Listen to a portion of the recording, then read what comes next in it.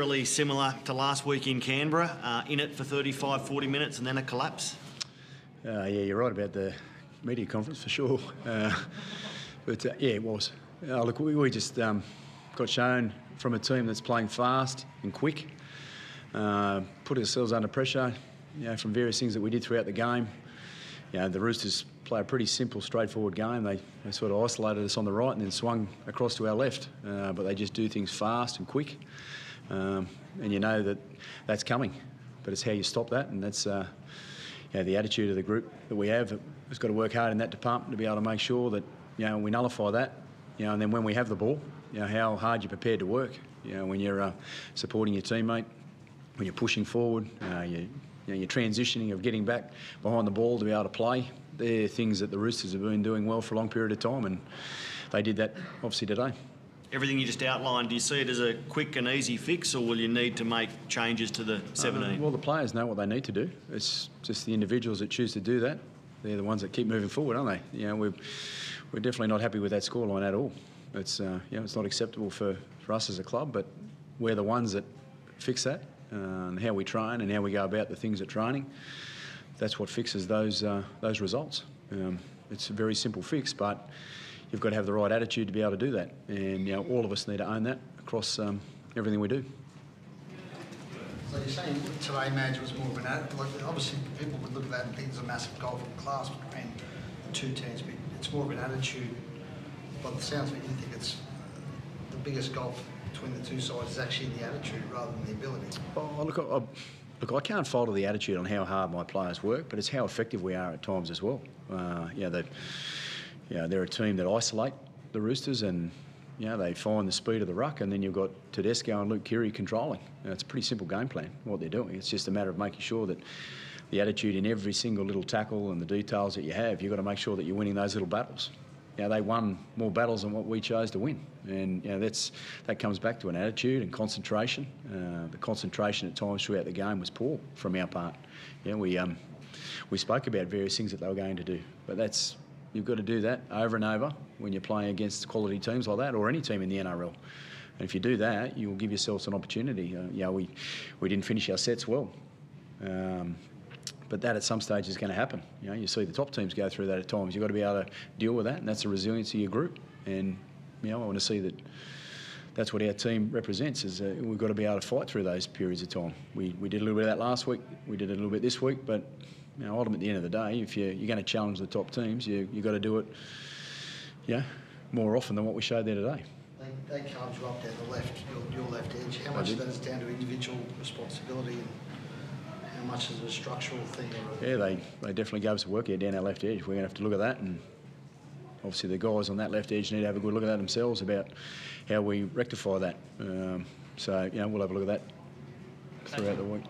So I think after round 2 last year, you had the same issue on that edge, and you made some changes as far as swapping players across the other side of the field. Is that an option at all this year, or not something to look at? I'll make changes where I feel fit. That's ultimately, we can't accept that scoreline or that result. So we're all accountable to what we do, and we've got to, as a team, look at how we fix that and rectify that. It's very disappointing. I know this group's been working extremely hard in many areas, but we got shown today that we need to be a hell of a lot better than where we were. It wasn't a happy milestone day for Luke Brooks, was it, on his 150th? A few kicks went dead there, and obviously on that edge as well. Yeah, he's disappointed with those kicks, without a doubt. But we all play a part. We all play a part in ruck speed and how hard we want to fight to play the ball. Just the simple little parts of the game, which are effort areas of the game. If we tidy up those areas, it's a different result.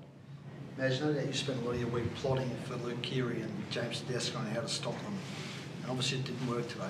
How hard is actually putting a plan in place and then affecting it on the field? Well, it obviously showed today that we didn't do it well.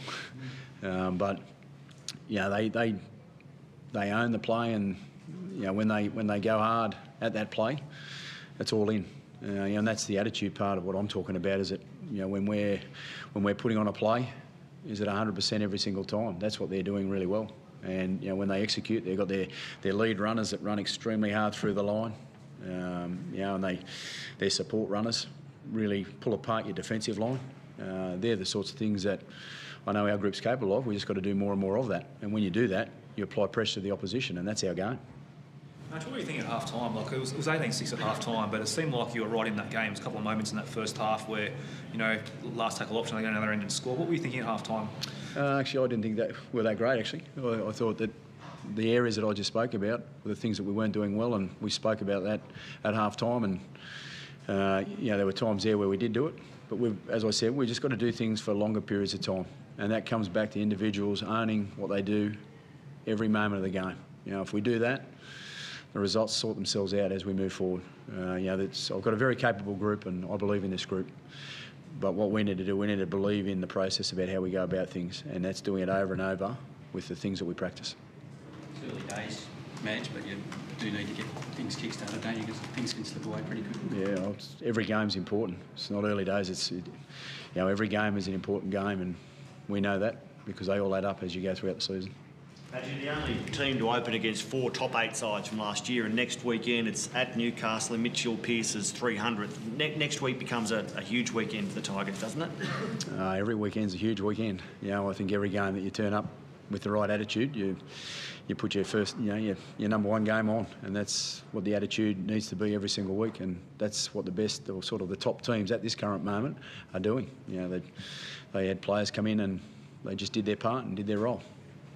Expecting to have James Roberts back next week? Yeah. How about the concerns out today, Madge? No, we're all good. Thanks, Rob. Thanks.